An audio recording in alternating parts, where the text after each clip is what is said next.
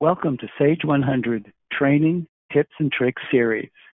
My name is Andrew Crane, and today I will be showing you AP manual check entry and the use of a not on file vendor.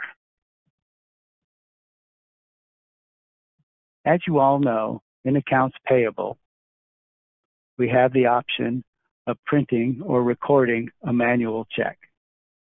A manual check can be manually entered from a check that might have been handwritten, or if we wanted to use the next check number based on the bank code, we could select the pound sign and get the next check number.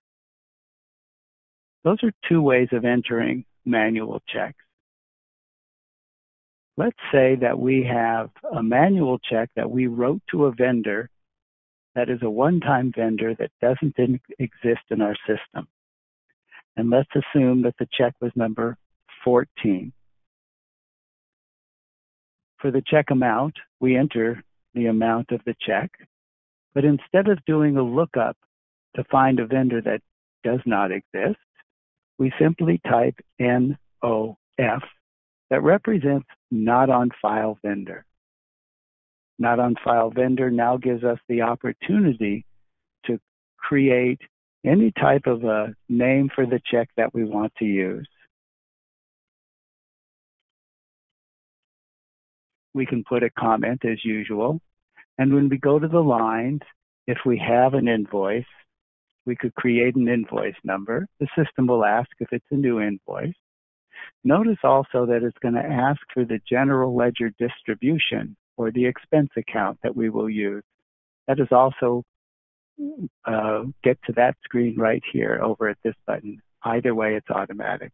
If I hit accept, it's going to open up the ability to use the general ledger account number for this expense account.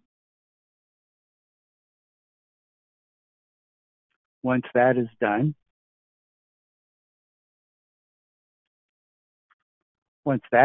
the distribution balance is 0. We can also put it to multiple accounts.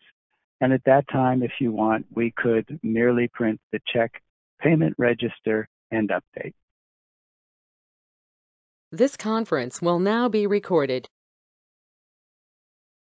Thank you for attending. This is just a verification in the check. This will be discarded. Thank you.